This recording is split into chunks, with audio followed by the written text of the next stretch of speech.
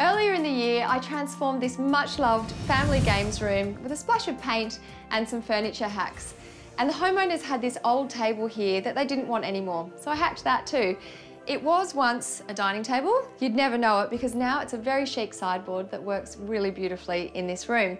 And I did promise you I would show you how to make it, so I'm going to do that now.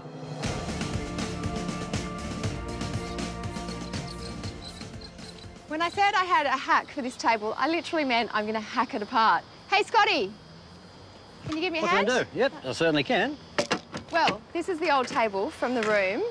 It's pretty boring as it is, and what I'd like to do is extend it out. So I'm thinking, can we cut this middle section out here?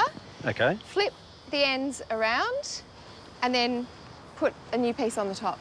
Or I can cut it straight down the middle here and we're finished. No, we could do that, but we want it to look a little bit more unique and have a few, you know, design features like being able to see the legs and have a nice front on it. Sounds painful, but we'll do it. We'll get there. Thank you.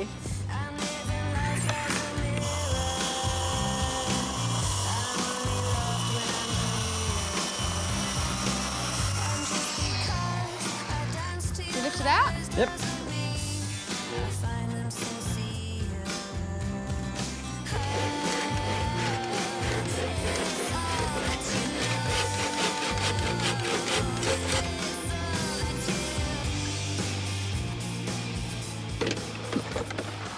Oh, you've done a great job trimming that up for us. You're welcome. Thank you.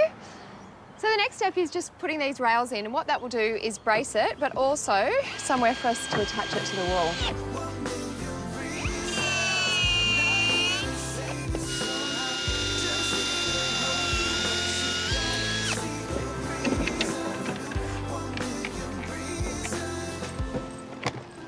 So our two end pieces are now finished, and I'm adding in this little shelf in the centre section as a little bit of extra storage. The homeowners can use it for records, but you can also use it for magazines or books. And then this is the off cup from before that we're just popping in the centre. Just like that. And now it's really starting to come together.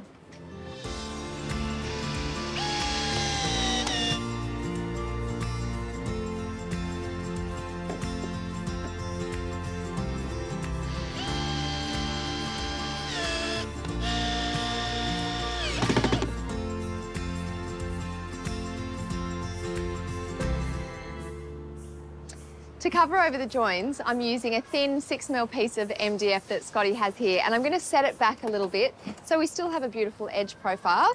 And then a coat of paint and it'll all be seamless.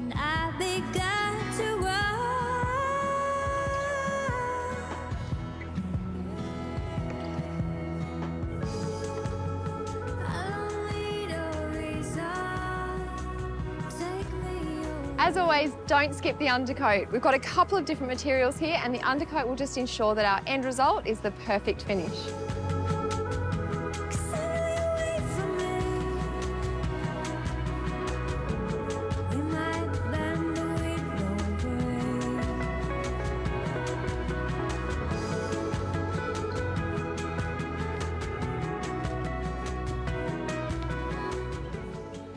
For the top coat, I'm using Aquenamel Low Gloss, and again in Lexicon Quarter Strength, because this table is going to be up against that back wall, and having it in the same colour means it's going to disappear, making the room seem a lot bigger. It's the kind of love that goes through the night as you're losing track of time and you don't want to stop. This really was a pretty clever hack, even if I do say so myself. For an unwanted piece of furniture, it's now a fabulous credenza that I think the family will get a lot of use from. It's much longer, there's this storage space underneath, and you can see these beautiful legs. So it's now going to become a feature in the room. That sunrise love.